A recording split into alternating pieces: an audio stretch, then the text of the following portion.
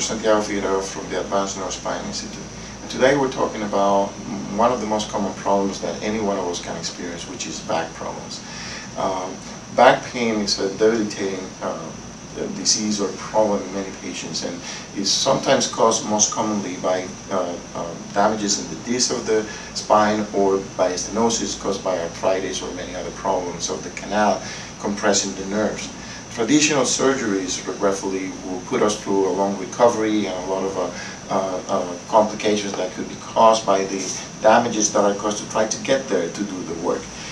New technologies in medicine and in the modern structures have allowed us to use special instruments like cameras that can be put through very small tubes or using a special microscope with high definition images that allow us to do just small incisions to put these tubes through, and then moving the tube inside of the spine, we can do a lot of work inside the spine without having to cut a lot of muscles and cause a lot of damages.